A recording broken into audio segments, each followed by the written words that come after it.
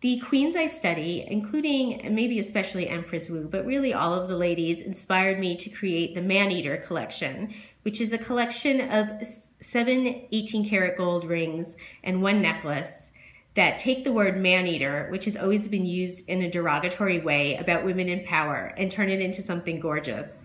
So each ring features a bejeweled and triumphant figure, and inside the shank, I hide a teeny weeny little man. So we have the dragon and the knight ring, and the dragon is paved with green garnets, and she carries a platinum sword in her mouth. I also have the New York City taxi and passenger ring. Inside the shank is a businessman trying desperately to catch this taxi that he will never catch.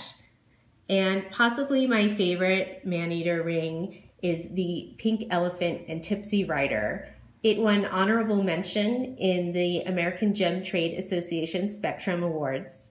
And it features 262 pink sapphires on the elephant, that's weighing 2 carats. And the shank symbolizes the brown wooden bar that a tipsy rider might be leaning on. It has 174 brown diamonds weighing in at 2.15 carats. And inside the shank is the tipsy rider. There he is. You can see him with his wine glass and his bottle of wine. And he's based on Jack London, the writer and journalist, who was the first person to describe seeing pink elephants as a hallucination due to extreme drunkenness.